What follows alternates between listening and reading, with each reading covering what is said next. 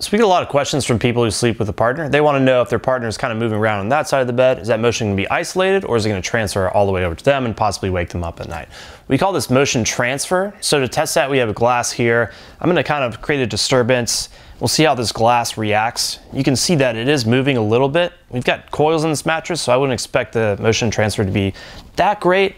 I also had Marten kind of jump in and out of bed, and I kind of felt a little bit of motion transfer over to me when he did that. So I would say it's decent, but potentially an issue for couples.